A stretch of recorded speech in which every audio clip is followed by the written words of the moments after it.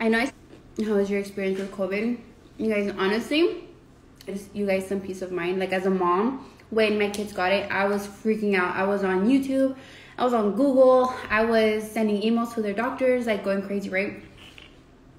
Obviously, like I said, you're going through it, you're gonna have to experience it, but I just wanted to get more information, like symptoms, what to look out for and stuff.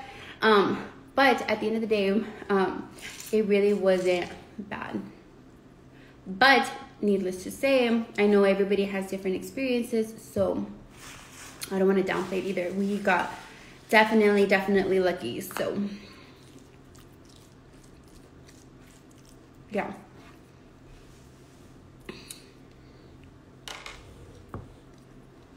Blanca J's Mammies. I haven't seen her, so you know what's so funny? She lives probably like 45 minutes from me, and she literally is just out and about, and we just never see each other. Like we planned to go on brunch and stuff, but obviously we're both like super busy. I think that's what happens, but we text, you know. I have a serious question. Yes, Brandon. Did you get Delta? No, I don't. Well, I don't know if you can get tested for the variant that you get from COVID, but I think I just got the normal one.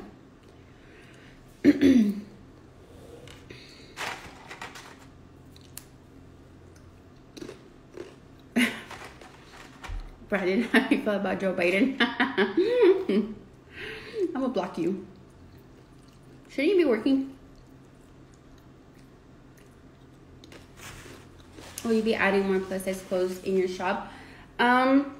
So the biggest size that I add to my shop is extra large, if the wholesalers offer it. If not, you specifically have to buy plus size, obviously from the vendors. But the problem is every time that I have brought like larger sizes, like they don't do very well. And as a business, you have to do what sells, you know, which kind of sucks. But there are a lot of boutiques that specialize in just plus sizes, which I don't know. I don't know how they're doing.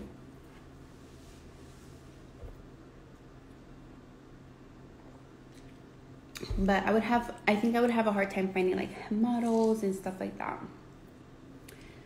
But I would love to, like if it was like something that actually sold. And the thing is, like they do sell, but not that good. And obviously you don't want to be stuck with inventory and stuff, you know. So that's, from a business standpoint, that's the only reason why I don't really bring a lot of focus to plus.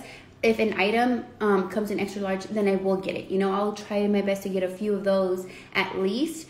But if they don't, I don't like specifically, you know, go and buy just plus size.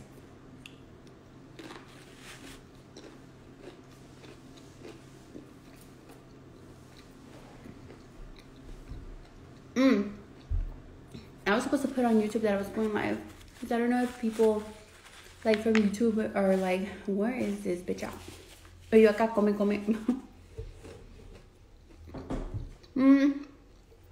Oh, what time is your guys' lunch over? You guys, I feel like I've been eating and look, I haven't even made a dent.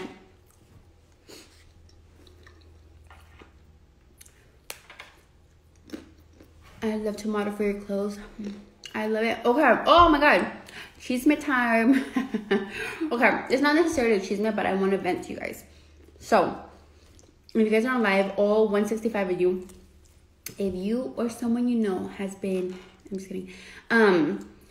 Okay. So, you guys know how I relaunched my boutique? Well, this time around, I was like, I'm going to give smaller, not influencers, but just regular schmegular people that just like fashion, like taking pictures, have cute OOTDs like on their feed or what have you. Like, I'm going to give them a chance. I'm going to send them PR and just let them do their thing, you know?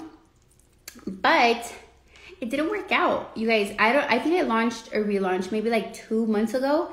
And I sent out a lot of PR packages, like a lot of packages, a lot of free clothes.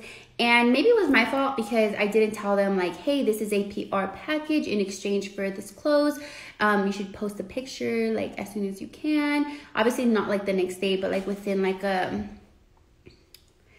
appropriate time frame, like, you know. Make sure that it's like in good lighting, a cute little background, like it's aesthetically pleasing. Like I didn't do any of that. I just kind of gave them their shot. Because I remember when I first got my first PR package ever, it was from OOTD Fashion. And you guys, I tried my best. Like I did a whole YouTube video. I took pictures outside, made sure that they were cute, blah, blah, blah, you know, so that they could repost. But yeah, like 95%, I want to say, no, maybe like 98% of the girls that I sent close to, two posted. And the rest, maybe like 3 or 4 posted, but their pictures were, I wasn't able to repost them on my feed, which is essentially what I sent PR for.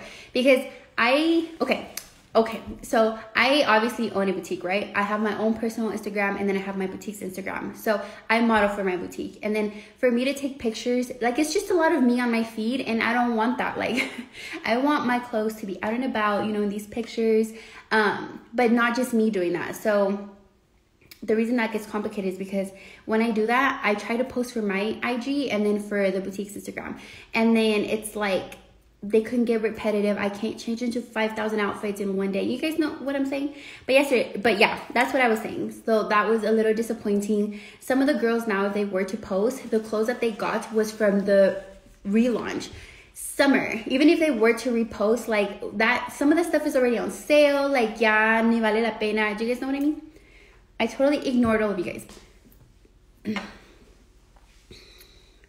That's sad. I would love to model clothes. Yeah, so that's what I was assuming. That's what I was thinking. And that's kind of why I took a chance on like smaller influencers or just people that have, because there's so many people that aren't even influencers, that, I hate that word, that don't even do social media, but take bomb ass pictures in their outfits. They go to bailes, they just look cute at dinner, you know, stuff like that. So that's what I was going for, you know, when I took that chance. And obviously it didn't work out because they didn't post.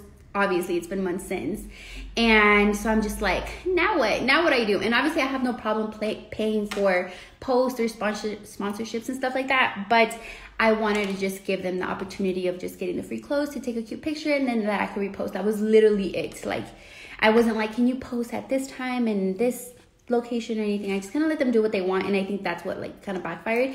I just assumed like if you're getting a PR package, like that's what you would do, but you know what they say about people that assume.